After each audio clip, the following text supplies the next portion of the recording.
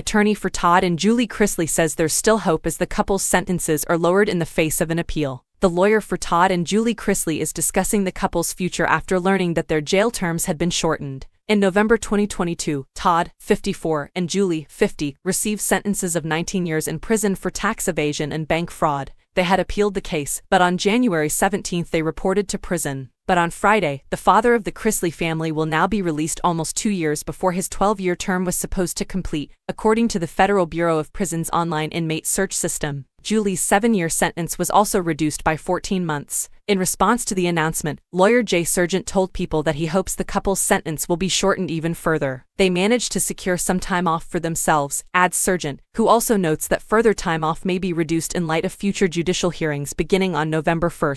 The federal sentencing guidelines will be adopted, with suggestions for sentencing reductions for nonviolent offenders as well as revisions and alterations. They ought to receive 2 points apiece for it, but I'm not sure at this moment. Thus, that will shorten their sentences even more. Although he declined to provide more details, Sargent stated that he is collaborating with the Department of Justice on more issues pertaining to the Chrisley couple's appeal. There's hope, he says. There's always hope, but I feel as though they have a strong appeal. Sargent previously disclosed to People that fresh documents pertaining to Todd and Julie's appeal procedure had been filed at that time in late July. The 11th Circuit Court of Appeals can reverse the district court, or they could remand the case back for hearings that should have been held that were not held during the course of this trial, he said. We made a strong case that they were essentially denied a fair hearing and that their constitutional rights had been infringed. Actually, it's all black and white. Speaking on Savannah Chrisley's Unlocked podcast in late July, the other lawyer for the couple, Alex Little, added, "It's going to be a hard lift, but in this case, we've got, real legitimate substantive arguments that we think, if the court takes fairly,